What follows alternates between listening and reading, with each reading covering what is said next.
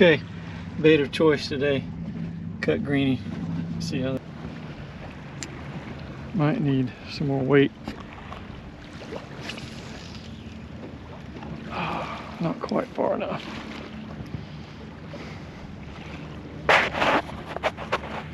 Second cast. Got a cork this time. Wind's going this way, the current's going this way.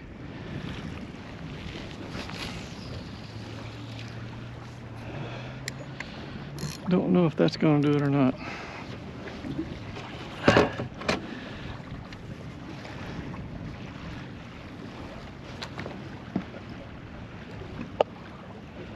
I need to be much closer.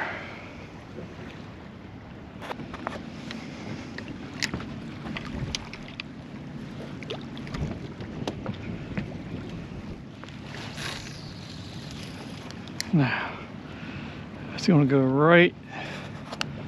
There he is. He's on it.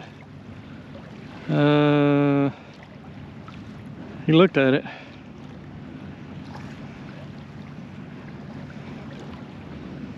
Let's try that again. Oh, I'm hooked up. We got him. Little one.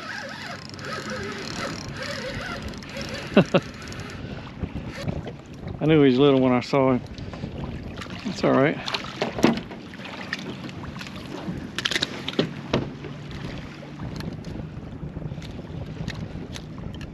Quit.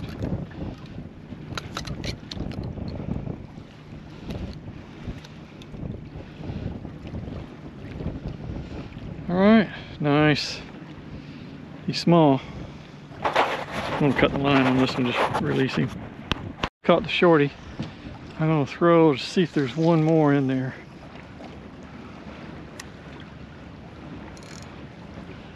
That wasn't the best cast. What happens is the tide's coming this way. You gotta throw it up in front of them because they're faced this way. But you can't be on the other side of that marker or you will get hung up.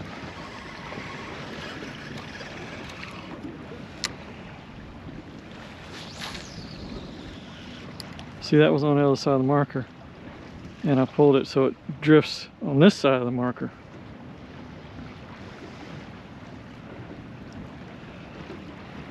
That's probably the only one here.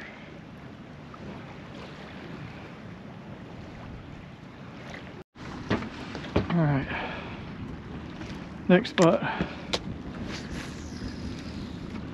That was kind of a bad cast. Maybe there's one back there. See, that time I cast on the downstream side of it. The current. Don't act like there's much current right here. There's a little, cork's moving a little. The better cast have been in front. Because like I say, the fish are aimed that way. If they see it, they'll go investigate it.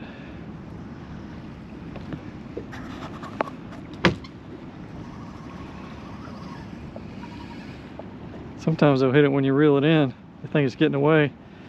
So they'll reel and hesitate. All right, let's do a better cast this time.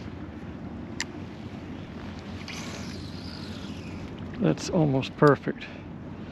You should be able to see it if they're there. That bait landed on this side about a foot. And it's going to drift this way.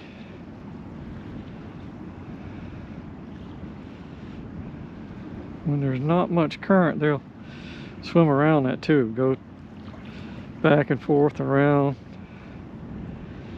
It don't look like there's one home here.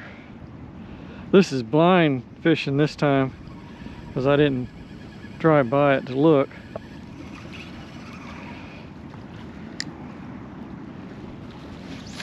Okay, that's in front of it this way.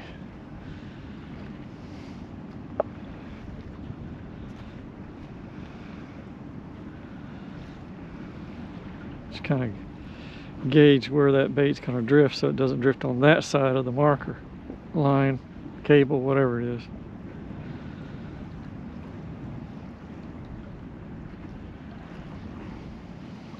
Nope. Okay, I explained it in the video while I was fishing on the situation and how to present the bait. Now I'm going to show it in some more detail. In the video, the current was going this way and the wind was blowing this way. The main thing you want is watch where you throw this bait and not get it hung up in the buoy or structure or whatever it is. So if the current's going from the left to the right, when you throw this, you want it so where that bait lands right about there. So the current will go pull it this way on the other side of that buoy, on the right side of the buoy. If you throw your bait here, and it goes, the current drags it this way, it's going to get hung up in that line on the buoy in that situation. So you can also present this bait back here where the current can pull it this way.